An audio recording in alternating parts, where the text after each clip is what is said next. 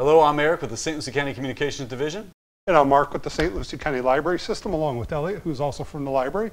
And welcome to another Monday Music Minute. My pick is Mingus by Charles Mingus. Critics will argue this is a great starting point for anybody looking to get into jazz and Mingus. Mingus was known for playing the upright bass, was also for his scoring and instrumentation. He was a musical genius, very complex, and it's hard to pick one Mingus album to start with, but this is the most accessible for people, and I highly recommend that you give it a listen. Elliot, what's your pick?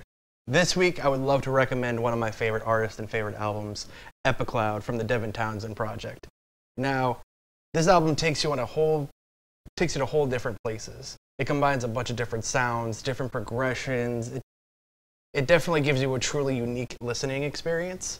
So from metal to opera, there's a roaring gospel choir in the background for the majority of the album. There's not a place this album doesn't hit. So, as I said before, couldn't recommend it enough. And if you want something super unique to listen to, this is definitely the album for you. Thanks for coming back on, Elliot.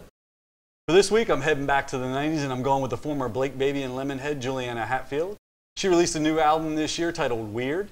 It's got that classic 90s alt-rock sound, and it's got some of the standout tracks are Sugar, Do It the Music, which is always a good recommendation, and Paid to Lie, which I don't know anything about that. And if you enjoy tribute albums like I do, download her 2018 release, Juliana Hatfield Sings Olivia Newton-John, because let's face it, you can never have enough versions of Hopelessly Devoted to You. So with that, I'm Eric, and these are Mark and Elliot, and this is another Monday Music Minute.